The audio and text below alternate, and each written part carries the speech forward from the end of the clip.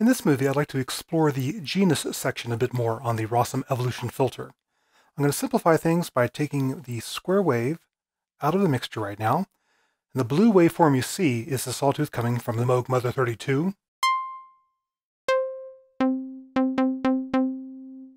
going to turn up the VCA so we can always hear the sound coming out, and open up the frequency so we can hear our filtered sound. We can see that output on the spectrograph. I can go ahead and turn up the input coming into the filter if I want to. Again, the blue trace is the sawtooth wave coming out of the Moog, and the green trace is the output of this filter. And you can see how it smooths out that sawtooth depending on the cutoff frequency. There's a very high cutoff, and there's an intermediate cutoff. And you can see the resulting spectrum.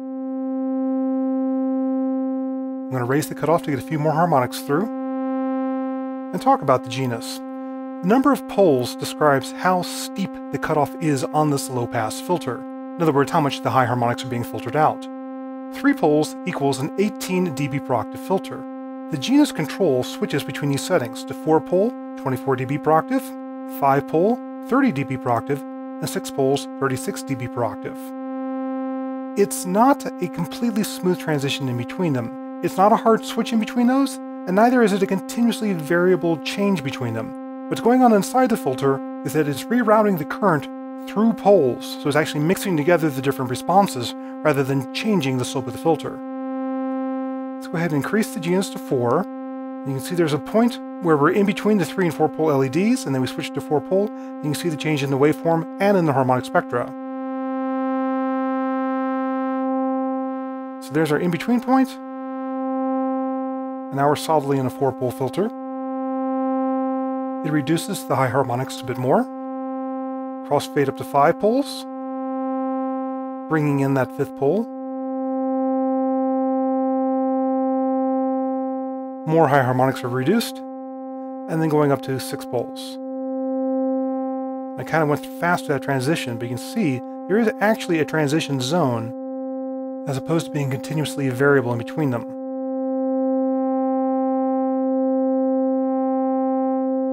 That's with a little bit of resonance turned up. I'll turn down the resonance and fade back down through these poles. And you see how the harmonic spectra changes with these different pole settings, between more high harmonics or fewer high harmonics. Now we can also apply modulation to the genus control to change that cutoff during the course of a note or while we're sustaining a note. I'm going to grab the triangle LFO from the Moog's output here, plug that into the genus CV, which is right now centered, very little effect, and put the sound initially in between 4 and 5 poles, since that is a bipolar LFO control, and it'll go lower and higher, meaning fewer poles and more poles. I'll sustain a note, turn down the frequency so we can hear some changes, and then start increasing the modulation amount. There's just between 4 and 5 poles. Get more into the transition zones here. Just a touch of that 3-pole sound, you can really hear how much brighter it is. And then deeper into our modulation.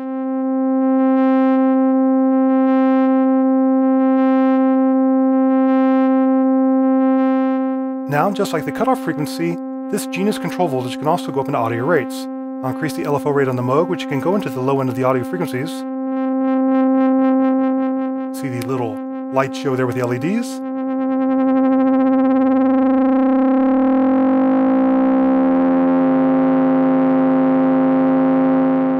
And you see the very complex harmonic spectra we get as a result. And that brings up the idea of maybe we could use an oscillator to FM the genus. So I'm going to zero out that depth right now. Change the patch to take the triangle wave from our second oscillator, the disting over here. Sustain a note again, and start increasing the depth.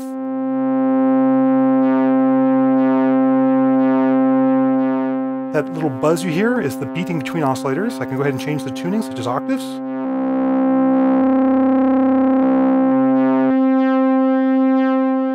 kind of a cool traveling sound.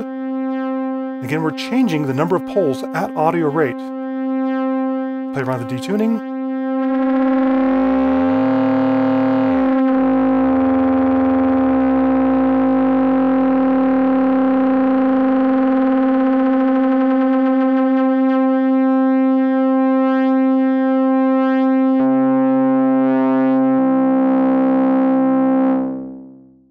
And you can also play other games such as enveloping that amount. So let's pull it out of the FM, take it into our second envelope generator here, crank up the amount,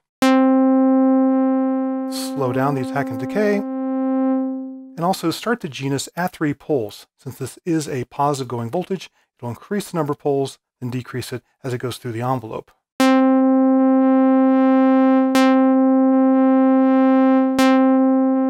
make it faster.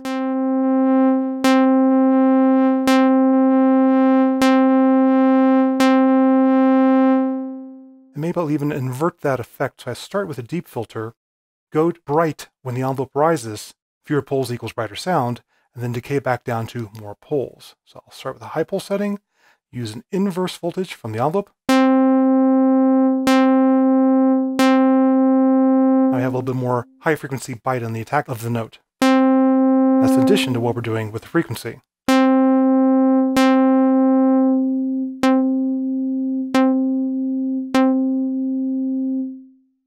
Those transitions between the poles result in a rougher transition than you would get from just sweeping the frequency.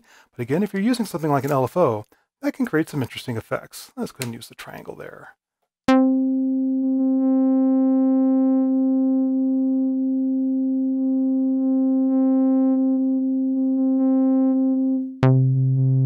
Let's go ahead and latch a little arpeggio again.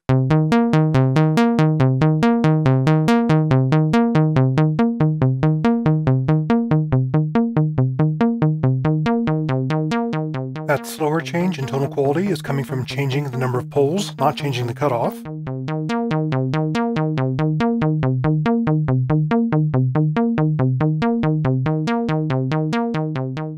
So Genus changes the character of the filter and also gives you another way of modulating a sound while you're playing it, just to create some more variation.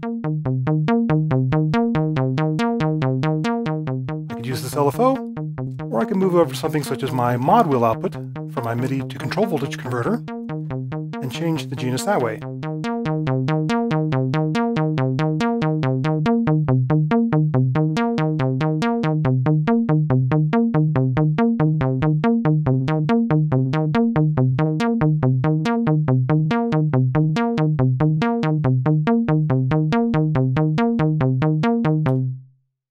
So the Genus control not only gives you a way of changing the character of this filter, it gives you another parameter to modulate to evolve the sound, no pun intended, during the course of a sequence or while sustaining a note.